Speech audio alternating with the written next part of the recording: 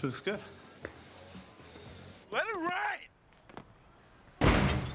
So I did a lot of thinking last night, and there's something I'm pretty excited about. What's up? Nice. Let it rain!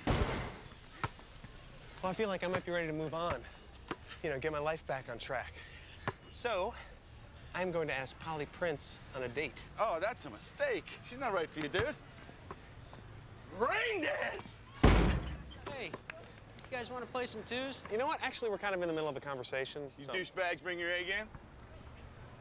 What was that? I'm just messing with you, Sasquatch. Let's get it on. Take it roll! Take it roll! Outlet! Outlet! Rain dance! Sandy, come on! Sandy! Sandy! Sandy! Sandy! Sandy! White chocolate! Sandy! Raindrops! Old school! T! Time out. I'm burning. My lungs are burning. Time out. Time out. So why do you think Polly's so wrong for me? You don't even know this girl, Ruben.